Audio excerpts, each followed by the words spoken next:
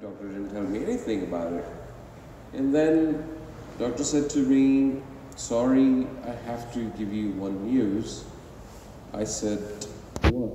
He said, your son has severe autism disorder. I said, okay. Then my heart was beating and like pumping, and I had one question in my hand, in my heart, that I want to ask him so quick. So that question was, is that curable? Like, I was just, I was frustrated to say right away and ask right away, because he's 3.5 years old. He's got whole life to go on with, right?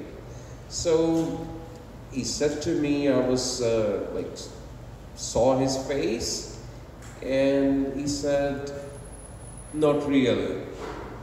I said, okay, so what is next? He said, your son needs speech therapy and this and that. There's no medication for his problem. So what he said to me that we have to wait 2 years to get treatment to be begin. But he said, by the time you're gonna get treatment, it was little late for my son, because that's the right age to get treatment. So then I was thinking, and then doctor said to me, like the specialist said to me, that meet more people, like parents whom their kids are already autistic kids, and just search on Google about this autism thing, and try to read material as much as you can, meet the parents and things, but there is nothing in there I can help you out. You cannot jump the queue, or you cannot do anything at this point of time. Just try to avoid from television. But last week we went for the school admission for my son. When he went inside for registration, he saw they gave them a paper and they gave them some colors. So he wrote it down, A, B, C, D, from A to Z, and then he wrote it down 1 to 20. And he can speak that, and he can other way around, he can upside down from like 19, 20, 19, 18, 17, like this, because he learned from the traffic light. When my wife stops on traffic light, so there's a numbering going on, 10, 9, 8, 7. So then he says 1, then he says hand, because hand comes up on the traffic light. So when we heard this, that was the time of my life that I was calling myself in challenging the doctor, as said to me. Then we don't know what to do. We don't know what is next. At that time, we didn't know nothing about it. But he said, at least 400 to 800 times you have to repeat single word to add in his memory. You have to add words. He's a blank. He doesn't have a memory. You have to give him a memory. From 3.5 years, me and my wife never heard from our son, daddy, or mother. That's the most important thing that we've been waited for. And we are still waiting. And my wife, all credit goes to my wife and my 3 daughters. They always been so loving with him, all the time teaching him. He saw ABCD maybe 10 times, and numerics he never seen. But by heart, he knows color.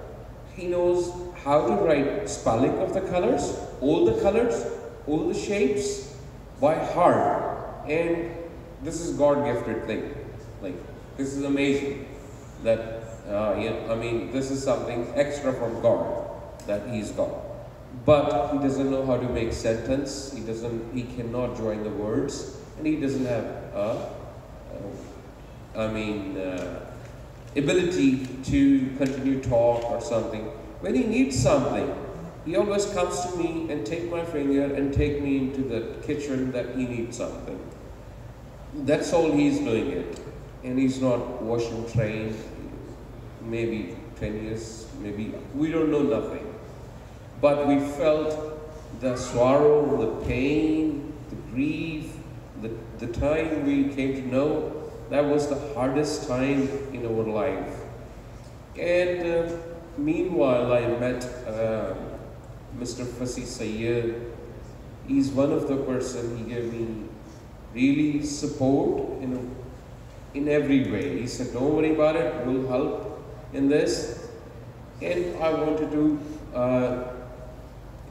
do fundraising for this, because 2 years queue is not a very good thing. That by the time treatment gonna get to the child, it'll be too late for him.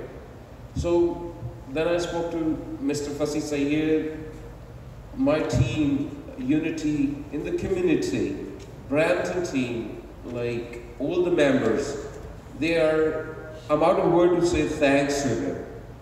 They are like an angels. They have done marvelous efforts, and they are so mankind, so kind, and they are so soft-hearted. And they took that issue, and now I'm in front of you. And nobody, like, I don't know nothing, but they showed me a light at the side of the tunnel. And I'm still working on it, and hopefully in this year, I will try my best, and my team will try best to raise money to get that queue shorter for other people who is coming after me. So thank you very much, everybody. Thanks for coming, and hope that my experience I shared with you. Thank you so very much. And I want to say thanks to Unity in the community. I want to say thanks for every single person who's sitting in there. And obviously, thank you very much for coming. Thank you. Thanks.